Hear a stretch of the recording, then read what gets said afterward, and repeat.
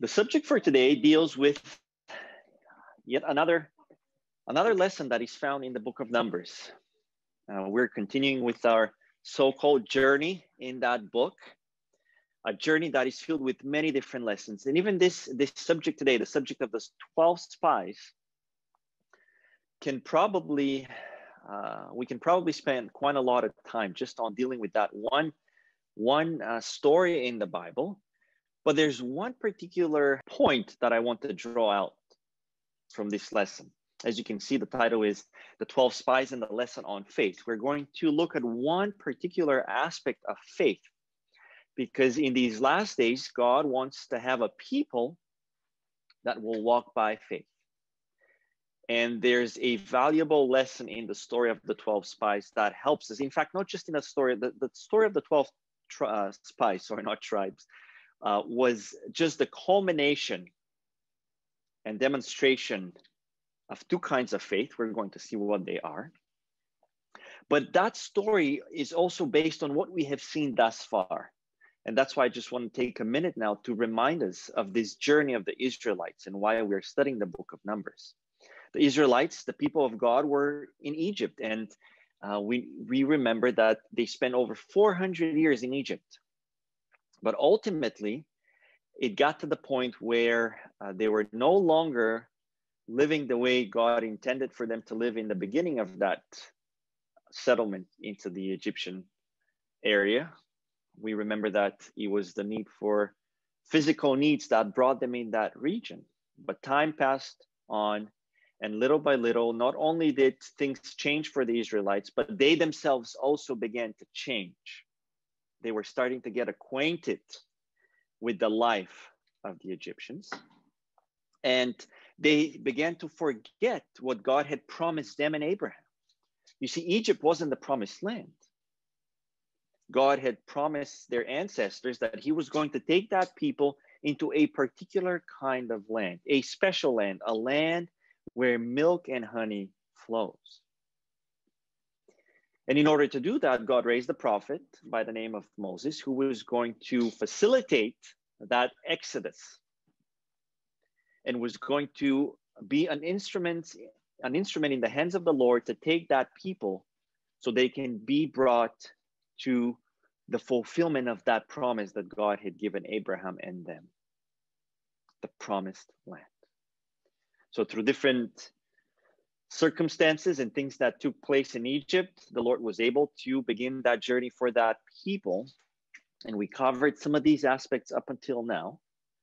In that journey, we learned a little bit about that journey. And today we're getting to the point where that people is actually already right there at the border of that promised land. And this is when this event, this story of the 12 spies takes place. So we're going to open our Bible now, and we're going to reread the story.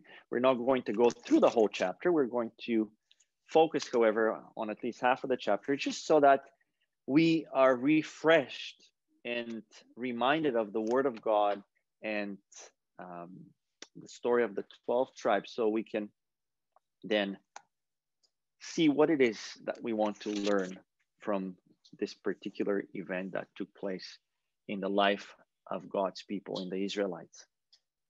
So I have my Bible at Numbers chapter 13, and I'm just going to read verse 2, and then we're going to jump ahead into the latter portion of that chapter. And here's how everything begins. Actually, let me start with verse 1. And the Lord spake unto Moses, saying, Send thou men that they may search the land of Canaan, which I give unto the children of Israel, of every tribe of their fathers. Shall we send a man, every one a ruler among them? And then these 12 representatives of all the tribes are being chosen, and they're given the direction to go on and examine that land. And I just want to stop here at this verse just for 1 second, because I want us to take something with us and keep it in the back of our minds. And it deals with the fact, with respect to why was it that God needed to send those spies into the promised land? Have you thought about that? Does not God know everything that is in that land? Does God need people to go on and just and check and make sure that what God had said before was indeed true? Absolutely not. We serve a God who knows all things. God does not need to send me or you or anybody for that matter to examine areas in order to make sure that he understands what that area is. God was very familiar with the land of Canaan. He knew exactly what was in the land of Canaan. But there was a reason as to why he wanted to send these men there. And we're going to come back to that reason at the end. So I want us to keep that in mind. I want us to keep this verse in the back of our heads. Why was it that these men were sent by the Lord to examine that land? So now, as I said earlier, these 12 individuals are chosen from every tribe, a representative, and Moses gives them directions in the next few verses and tells them, go on, look at that land. Is it what God had promised us? Who lives there? What kind of a land is it, etc., etc.? And then now we're going to jump to verse 21, and we're going to finish the chapter and see how things continue and what it is that takes place. So starting here at verse 21, the Bible says, so they went up and searched the land from the wilderness of Zin unto Rehob, as men come to Hamath. And they ascended by the south and came unto Hebron, where Ahiman, Sheshai, and Talmai, the children of Anak, were. Now Hebron was built 7 years before Zoan in Egypt. And they came unto the brook of Eshcol, and cut down from thence a branch with one cluster of grapes. And they bare it between two upon a staff. And they brought of the pomegranates and of the figs. The place was called the brook Eshcol because of the cluster of grapes which the children of Israel cut down from thence. And they returned from searching of the land after 40 days. And they went and came to Moses and to Aaron and to all the congregation of the children of Israel unto the wilderness of Paran, to Kadesh, and brought back word unto them and unto all the congregation, and showed them the fruit of the land. And they told him and said, we came unto the land whither thou sentest us, and surely, surely, they say, it floweth with milk and honey, and this is the fruit of it. Nevertheless, the people be strong and dwell in the land, and the cities are walled and very great. And moreover, we saw the children of Anak there.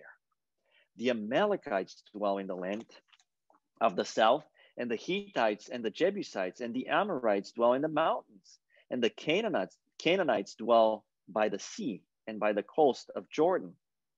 And Caleb stilled the people before Moses and said, let us go up at once and possess it, for we are well able to overcome it. But the man that went up with him said, we be not able to go up against the people, for they are stronger than we.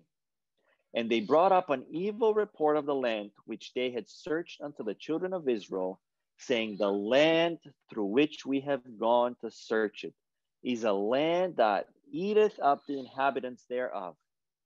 And all the people that we saw in it are men of a great stature.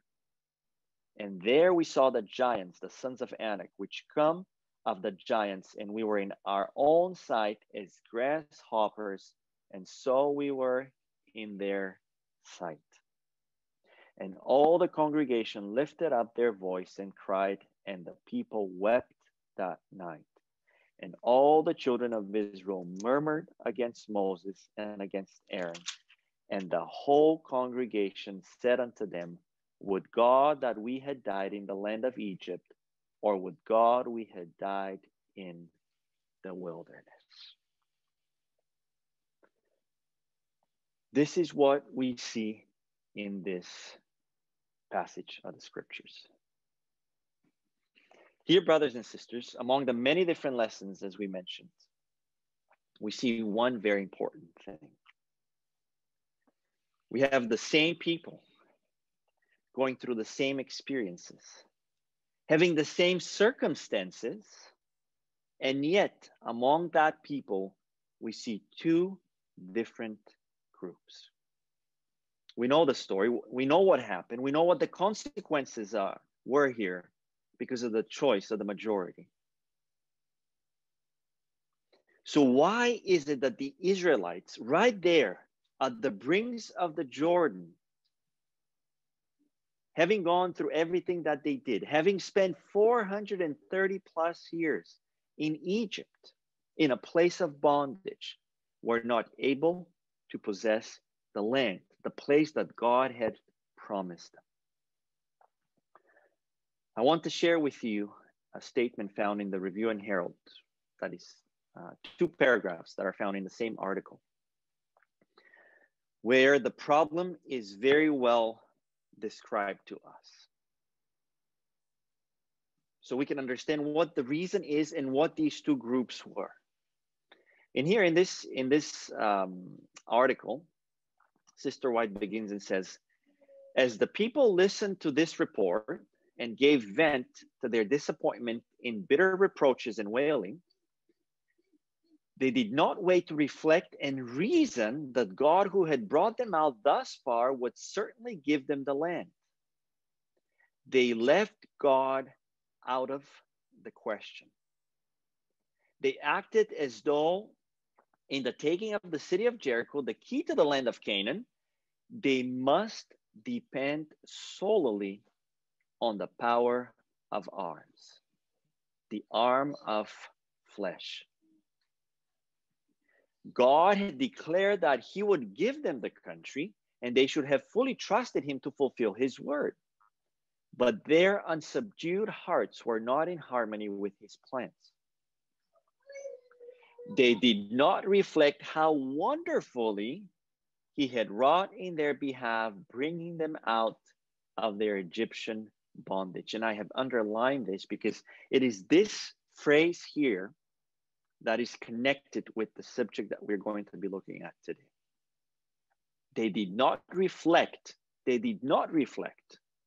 how wonderfully he had wrought in their behalf, bringing them out of their Egyptian bondage, cutting a path for them through the waters of the sea and destroying the pursuing host of Pharaoh.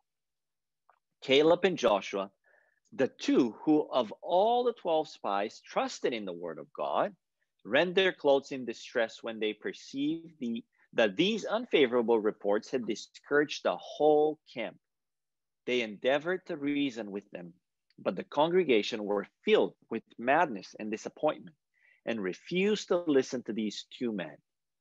Finally, Caleb urged his way to the front, and his clear, ringing voice was heard above all the clamor of the multitude. He opposed the cowardly views of his fellow spies, which had weakened the faith and courage of all Israel. They played a major role to pass on and weaken the faith of the rest of the camp of Israel. What we see here to us presented in this story is two groups of people. And the main difference between these two groups of people boils down to that one word: faith. We had a group of people with faith and a group of people with a weakened faith or lack of faith. And that is the lesson we're going over today. We want to understand something very particular when it comes to faith. We want to understand what it is, and most importantly, how was it, or how is it just not just back then, that we are able to grow in faith,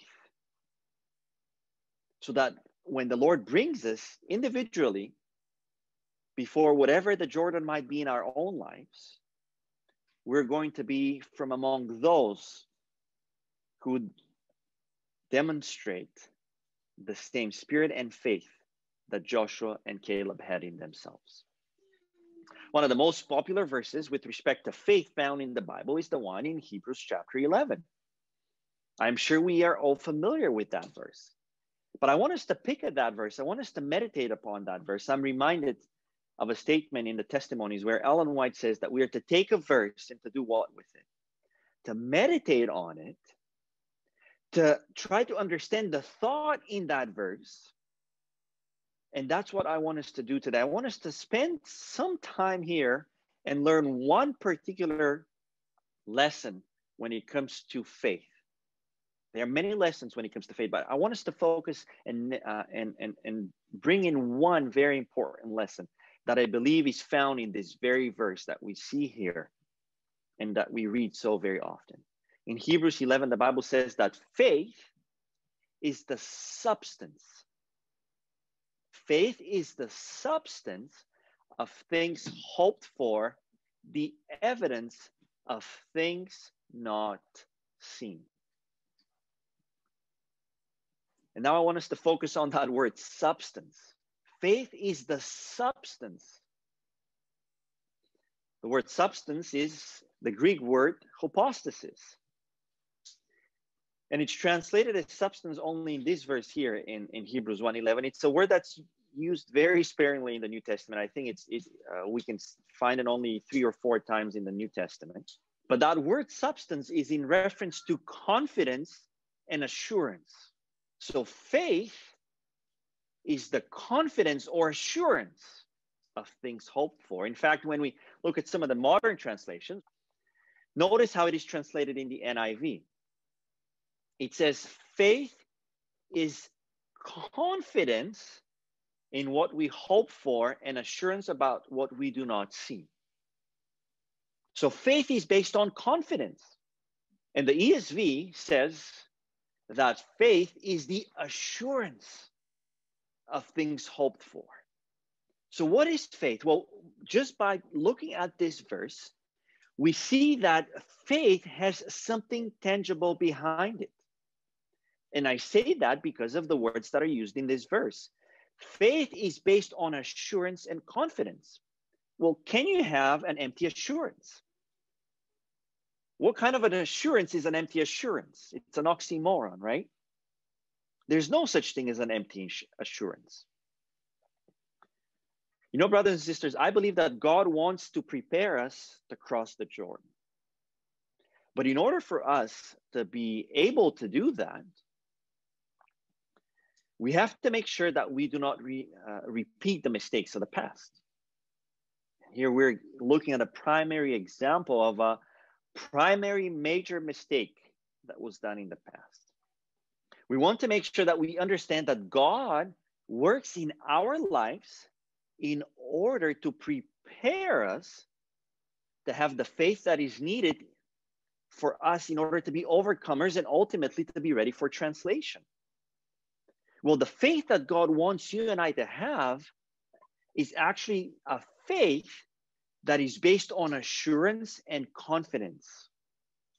It is not based on an empty promise. So how does God do that? How is it that God makes sure that we grow in faith and that we can find assurance and confidence in order to have more of it? This morning, I want to introduce you to a phrase that is found in the writings of Ellen White quite a lot. I don't know how many of you have heard this phrase or have come across this phrase. Experimental knowledge. But it is experimental knowledge that gives us and helps us to have that faith and assurance. And this is why when you go into the EGW app and you put in the word experimental knowledge, you will find over 400 hits. Ellen White spent quite a lot of time talking about experimental knowledge. And she spent quite a lot of time talking about experimental knowledge because it is through experimental knowledge that the Lord brings us to a position of where we can have enough faith. It is through experimental knowledge that the Lord prepares us and helps us to have assurance and confidence in him and grow in faith. Well, what is experimental knowledge? What is experimental? It is something that is known by experiment or trial. And that's why experimental knowledge is the most valuable. It's the most valuable because it's the most certain and the most safely to be trusted. It is because experimental knowledge brings us confidence and assurance.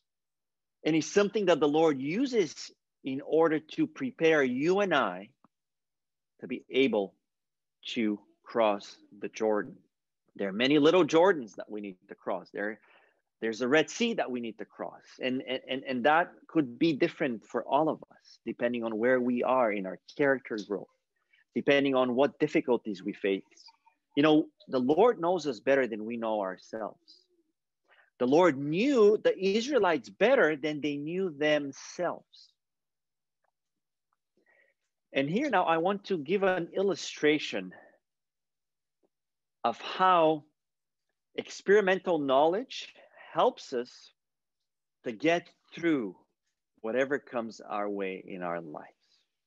And I'm going to try to present to you an experiment that if we were in person would have worked much greater, but I'm going to try everything possible in order to relate a thought here through this little experiment that unfortunately we're going to have to visually or virtually observe rather than have it done here live because we're not in person.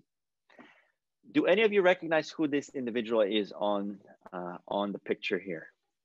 It's Galileo. And Galileo is staring, he's looking at this chandelier that you see, and he's looking at the chandelier because the chandelier was moving back and forth. Now, physics is not my stronghold, so I'm not going to spend too much time here teaching you about physics. But at this time, what Galileo was observing was something that had become known as the law of the pendulum. He actually spent quite a lot of time observing pendulums, and he came to many different conclusions. But I want to use this law of the pendulum to illustrate this example to you that I want to connect with this understanding of experimental knowledge. Have any of you taken part in an experiment where you are asked to be used as a prop in order to demonstrate how the law of the pendulum works? I don't see any hands going up. Have you ever seen this experiment done before? Now, I've seen that done quite a few times, so I'm fairly acquainted with it, and this is what I want to illustrate here. So when we look at a pendulum, if you take a pendulum, if you were to take this heavy 20-pound ball and suspend it from the ceiling and take it from its resting position, which is right in the middle, and bring it right in front of your face, if you are to let go of that ball and allow this pendulum to swing, this pendulum will go all the way back to the other side and then come back to your face, but it will stop just probably a few millimeters before its initial releasing point. Now, as I said, unfortunately, I cannot demonstrate this to you in person, so I'm going to try to use the language now. Whenever you see somebody, or whenever somebody in the audience is being asked to come in and to take this position, usually 9 out of 10 times, the person who has never seen this experience before, who has never heard of it, would jump out of their position as soon as they see the pendulum swinging back and coming close to their face. 9 out of 10 times. Even though you have explained to them how it works. But you know, someone like myself, someone who has seen that experiment done so many different times, I no longer fear that ball swinging back because I know how the law of the pendulum works. First, I will stop as to the law of the pendulum. Then I observed others go through this experience. I was in the audience and I was looking at people who were volunteering to see this experiment work. And then thirdly, I myself, at that last stage, volunteered. And now I know that when this ball comes back to my face, it is actually not going to hit me. And I am not afraid, even though I see it swinging with its speed back to my face. And this, brothers and sisters, is how experimental knowledge works. When you have experienced something, unlike the individual who is introduced for the very first time to the pendulum, you have something to put your assurance into. You have seen it. You have seen others go through it. You yourself have gone through it. Now you know that when you see that ball coming back, you don't need to jump out of the way. And this is what the Lord wants to do for you and I. This is why the Lord uses experimental knowledge in order to have our faith grow, because he knows that when we go through these different experiences, when we step in and take part in what we are going to call now the spiritual law of the pendulum, we are going to have something tangible. I want to share with you now only two of those statements that I mentioned earlier that are found in the writings of Ellen White, just to see how important experimental knowledge is in our daily growth of faith. In this statement here, Sister White says, it is not safe to be occasional Christians, right? We don't want to be occasional Christians. We want to be like Joshua and Caleb, Christians who are ready to do what needs to be done. Christians who are ready to possess the promised land. We must be Christ-like in all our actions always. Then through grace, we're safe for time and for eternity. And notice what she says. The experimental knowledge of the grace received in times of trial is of more value than gold or silver. Why is it of more value? Because now you have something tangible to look back to. You have something where you can put your assurance. You have something that has demonstrated to you that God is all powerful and that he can take you through. It confirms, she continues, it confirms the trusting, believing one grow in. We have an ever-present helper in Jesus Christ, and gives us a firmness, a boldness in God that will take him at his word and trust him with unwavering faith. Do you see how this works? Do you see why faith is the substance, the assurance, the confidence? Because it becomes tangible as we continue to walk with the Lord. She says that will take him at his word and trust him with unwavering faith when brought into most trying positions. The wonderful counselor will be his strength. And in volume 2 of the testimony, she says, many look to their ministers to bring the light from God to them, seeming to think this a cheaper way than to be the trouble of going to God for it themselves. And now I just want to stop here just to make sure we are not reading this statement in a vacuum, because that doesn't mean that God doesn't have shepherds under shepherds and that God doesn't speak to us even through ministers. Absolutely not. But what she's trying to tell us here is that the Lord is calling us to do more as individuals. And this should even be the minister's thought when he comes in to share something. His thought should be as to how he can stimulate the listener to grow their relationship with Jesus Christ. And this is what we see here in this statement. We want to make sure that we all as individuals go in Christ daily. And in order for us to grow in Christ daily, we ought to make sure that we as individuals work on that relationship with him. We're not to be once a week Christians. The growth in Christ continues on a day-to-day basis. So she continues here and says, if they would daily follow Christ and make him their guide and counselor, they might obtain a clear knowledge of his will and thus be gaining a valuable experience. For want of this very experience, brethren, professing the truth, walk in the sparks of others' kindling. They are unacquainted with the Spirit of God and have not a knowledge of his will, and are therefore easily moved from their faith. They are unstable because they trusted in others to obtain an experience for them. And I want to stop here for just a second. Brothers and sisters, this is why the Israelites did not cross into the promised land. It is because the majority of them did not trust in the Lord, but rather listened to the weakened faith of those 10 spies. It is because the majority of people there among the Israelites failed to recognize all that the Lord had done for them. They had failed to realize all the experimental knowledge that they had gone through in the past, not just several weeks, but months, and everything that the Lord had done for them and for their ancestors. This is why Israel did not cross the promised land.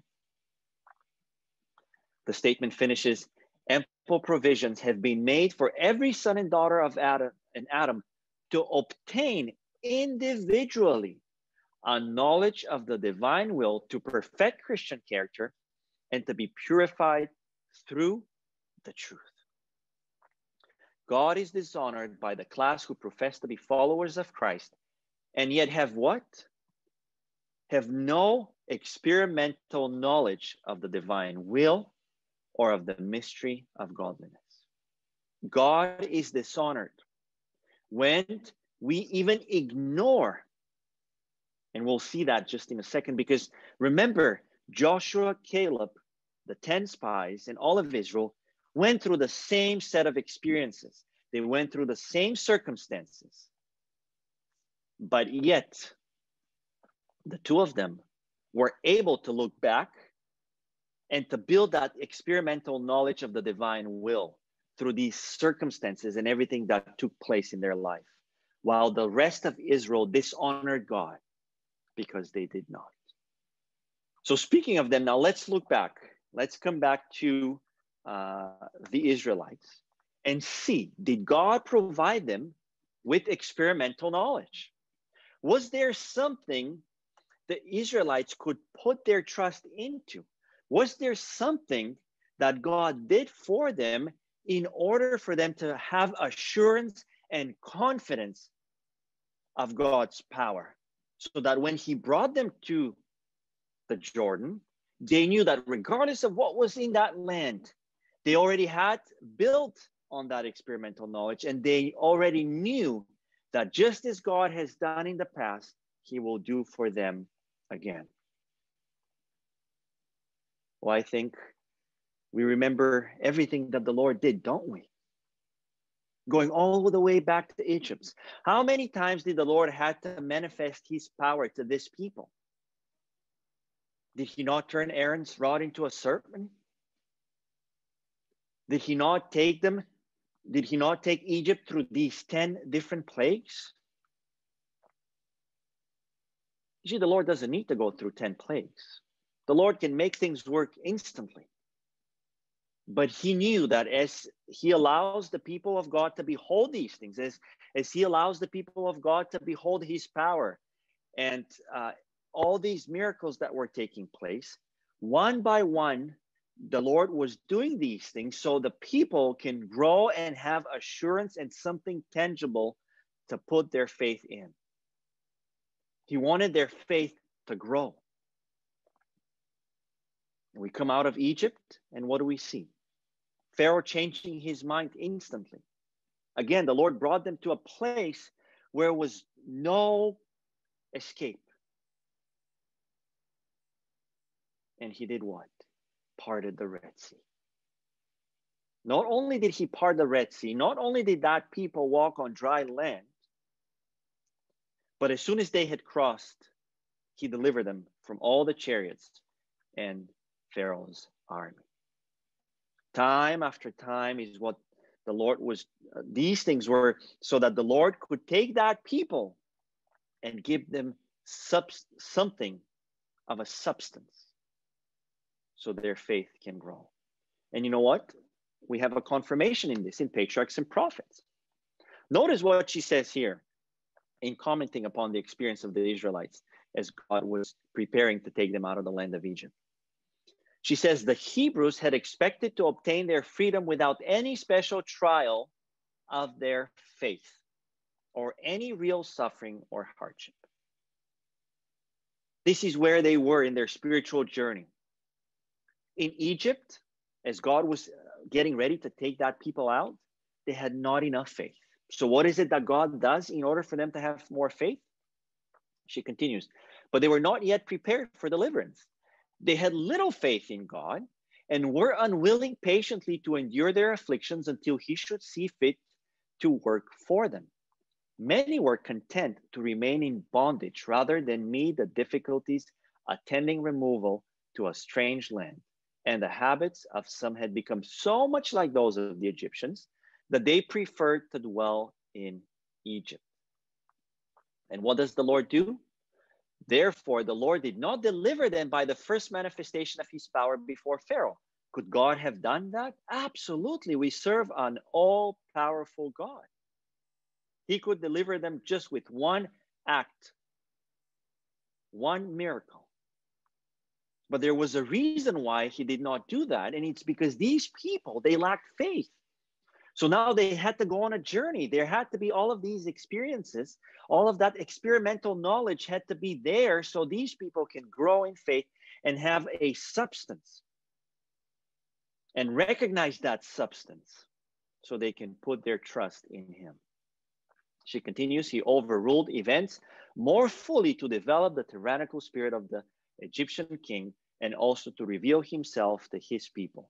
Beholding his justice, his power, and his love, they would choose to leave Egypt and give themselves to his service. The task of Moses would have been much less difficult had not many of the Israelites become so corrupted that they were unwilling to leave Egypt. The majority, even back there in Egypt, had not enough faith. And it didn't end there, did it? Even after the Red Sea crossing, being delivered from the Egyptian army, God continued to manifest his power day after day. He gave them water to drink. He gave them food to eat. Manifestation after manifestation. He was taking them on a journey. He wanted to make sure that these people grow in faith so that when they come there to the Jordan, they were going to have enough of it. Do you remember what I mentioned in the beginning as we started reading from Numbers 13? We read at verses 1 and 2, and then we stopped for a second and we asked, why was it that God sent those people to spy out that land? The reason why God sent that people to spy out that land was so that God can take them to the very last step and confirm to them that what he had promised them in the past, that what he promised Abraham, that what he promised them was indeed true. Canaan was indeed a land of milk and honey. Canaan was indeed the place that God had promised them. And by showing them that, he wanted to finalize their faith and point them back to all of these instances of all of these different experiences in the past. But unfortunately, only two of those individuals recognized that. Only two of those individuals for themselves had built on that experimental knowledge and on faith and were ready to go and possess the land. Even though all of these people had gone through the same experiences, they faced the same circumstances. And brothers and sisters, this morning we're studying this because this was not just a lesson that was left for the Israelites. You and I today have to cross the Jordan. You and I today have to go through the Red Sea. What about your life? Are you growing in faith? Have you recognized the things that God has done for you in the past? Or are you ignoring all of these things, not building on that experimental knowledge that the Lord wants you to have? You see, when we looked at that example of the pendulum, as I mentioned to you before, 9 out of 10, maybe even 10 out of 10 times, when that pendulum, when you're there for the very first time, taking place in that experiment, almost all the time, people would jump out when they see that pendulum swinging back, coming close to their faith. You see, how do we grow in faith? What does the Bible say when it comes to faith? How does one acquire more faith? Faith comes by hearing, right? And hearing comes by the Word of God. So by studying all of these things that we see in the Bible, by hearing about them, we get acquainted. We begin that journey of forming experimental knowledge. Just as it was with myself when it comes to that experiment with the pendulum. You see, the first thing that helped me not to be afraid of the pendulum swinging back to my face was somebody explaining to me what the law of the pendulum is. I learned of it. And in like manner, we learn of the Lord. How do we do that? By opening our Bible on a regular basis. And then what was my second step in no longer being afraid of the pendulum? Well, I actually observed somebody else take part in that experiment. And when I saw that for myself, I received more confidence. And this is why we study the Bible and all of these examples in the Bible, because as we behold the lives of these people, we get more confidence and we grow in faith. But you know what? There's one more thing.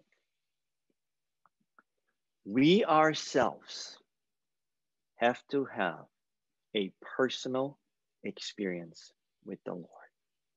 We ourselves have to step in and partake in the experiment of the pendulum. Because the more and more we allow Him to manifest His power in our lives, and we recognize that, it's important to recognize that, the more and more our faith is going to grow. And we are indeed, as individuals, going to be prepared for translation and to cross into the heavenly kingdom. You see, in these last days, God is looking for Joshua and Caleb's. Do you remember how many of that people that were called there or that had come there to Paran, entered into the promised land? Oops, sorry. How many of these individuals made it into the promised land? Only those two. Because without faith, it is impossible to please Him. So the question to you, that I have to you and to myself today is, are we going to allow the Lord to walk us through the spiritual law of the pendulum and reflect on how wonderfully He has wrought in our behalf in the past? Or are we going to be like the 10 spies who did not build their experimental knowledge, who did not build on the experiences that the Lord took them through in life? How many of you want to be like Joshua and Caleb and come to the point of having the faith that is needed to enter the promised land? I most certainly do, and I desire all of you to be there as well.